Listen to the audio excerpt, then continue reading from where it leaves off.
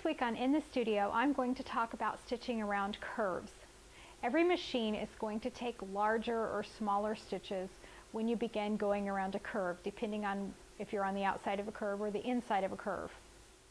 I've run into a few people who say they have a machine that will eliminate this problem, but so far I haven't found that machine. I'd love to, but I don't think it exists. However, there are some techniques you can use that will eliminate the problem.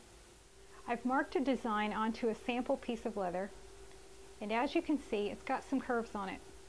This is a pattern for 8 rows of stitching, so as I continue to add rows, those curves are going to become tinier and tinier. This is why it's absolutely essential to learn to navigate around curves.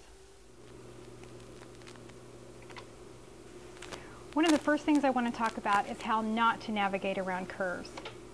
So I've got a curve here, and what I cannot do is get going and miss the curve, and oh wait, now I've got to steer back onto it, and miss the curve and steer back onto it.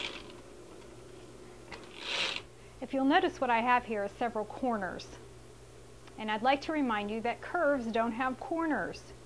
It's always a good idea to try to avoid having corners in your curves.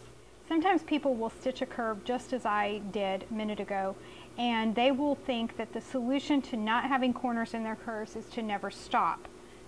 So then what happens is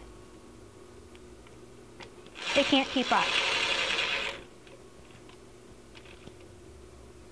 It runs away with them, and they've got a curve, but it doesn't match the curve that they wanted. The solution is not never stopping when you're on a curve. The solution is stopping often. So what I'm going to do here to make a perfect curve is I'm going to stitch 2 or 3 stitches. You always want to stop and pivot when the needle has gone all the way down and just started to come up. If you pivot before that, then you're going to have a problem with either skipping stitches or making knots. And that's what we're doing, is we're pivoting on the needle. So I've made 2 stitches. Now I'm just going to make a tiny little adjustment. Another stitch, tiny adjustment, another stitch, tiny adjustment. Depending on how small your curve is, that will influence how often you have to adjust. And anytime I get into a curve and can't continue to make the turn, then I pivot. I pivot before I get past the curve. That way I can continue to have one long, smooth curve. So you pivot when the needle has gone all the way down and just begins to come up.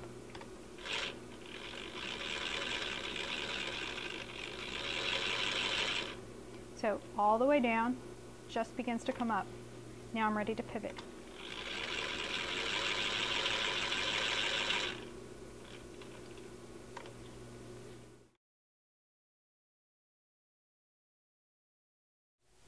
On the last episode of It's a Boot Life, I talked about a pair of boots I was making with the United States seal on them.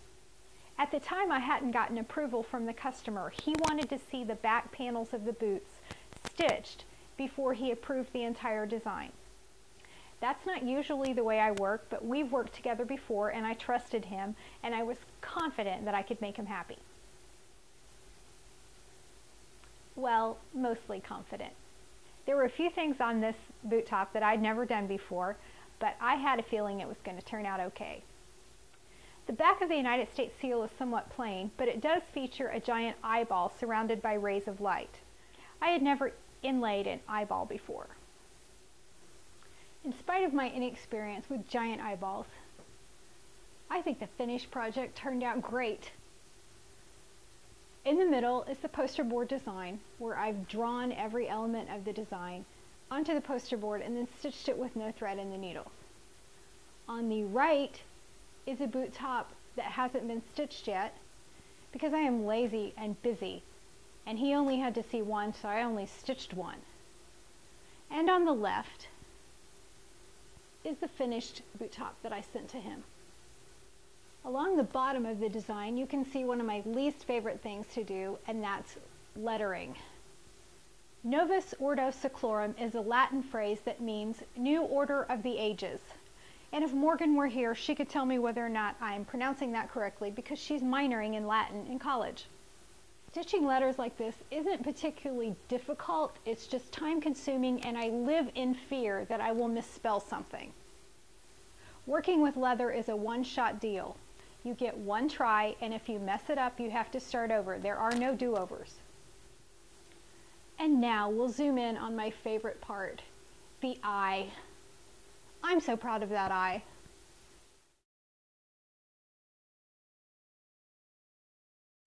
I'm going to read a list of the top 10 things I wish every client knew. Number 1, each pair of boots is like my child, my own little creation. I love them and I hope you do too. Number 2, yes, I occasionally make a pair of boots that doesn't fit properly or needs an adjustment to the fit. If it does need an adjustment, please be kind. I'm disappointed too. It's an inconvenience for both of us, but it happens sometimes, and I'll work with you until they fit. It's in my best interest to have you walking around in a pair of boots that make you happy. Number 3, I cannot donate a pair of boots to an auction no matter how worthy the cause because I have no way of knowing who the buyer will be. There are people out there with needs or fitting issues that I can't accommodate, and I need to know this before I take the order.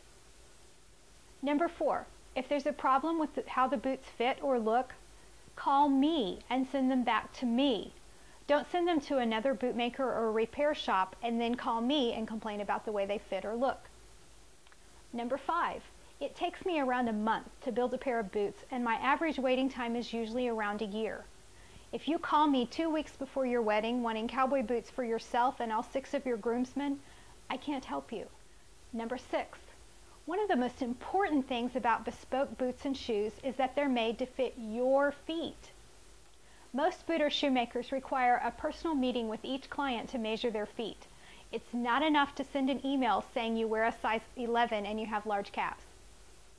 Number 7, no, I can't and I won't copy a pair of boots that you saw on someone else's website. Number 8, it takes me a month to build a pair of boots. My waiting time is about a year, and each boot represents a significant portion of my monthly income. I cannot afford to donate to celebrities and public figures who are much wealthier than I am. Number 9, all of the decorative work is done while the boot tops are flat, before the boots are put together. It's not possible to change the flower color, add another row of stitching, or remove the initials of your previous girlfriend after the boots are finished. And yes, I have been asked that. Number 10, some clients treat me with respect and make it clear that they understand they're not only supporting me, they're helping to preserve an historic craft. These are the clients that make me the happiest. If thinking pleasant thoughts and finding joy in the work make a difference, then those are the clients who get boots with very good karma.